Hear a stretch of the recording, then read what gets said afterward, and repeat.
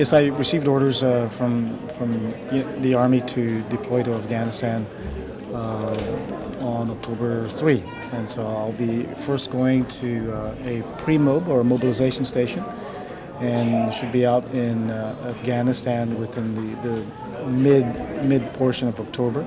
Lieutenant Governor Cruz says his deployment will not affect his campaign for governor. He'll be back in time to run a full campaign next year. But for critics who say this deployment is a political move, I'm not going to exploit the lack of military experience that my critics may have.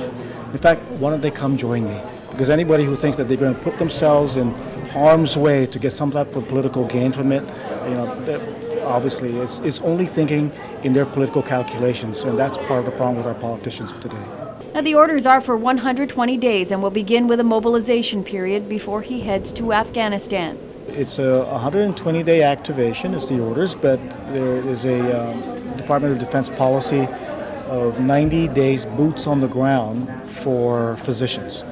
And so that's what my orders state. This is Dr. Cruz's second deployment. The first was to Iraq in 2003.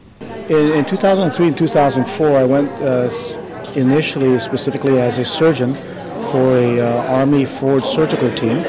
And then during the latter part of the deployment, I provided some other expertise that the coalition wanted me to do at that point. On this particular deployment, I will be a battalion surgeon to a armored infantry.